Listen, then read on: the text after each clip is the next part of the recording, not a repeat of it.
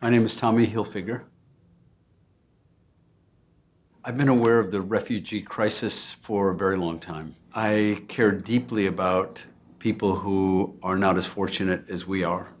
And many of these people who are displaced have no home, no means to become employed, no health care, no services, and it makes it very difficult for their families to survive. I think the more awareness that is put forth, the more people will become engaged, and hopefully the problem will be solved at some point in time. My blood and refugee blood is the same.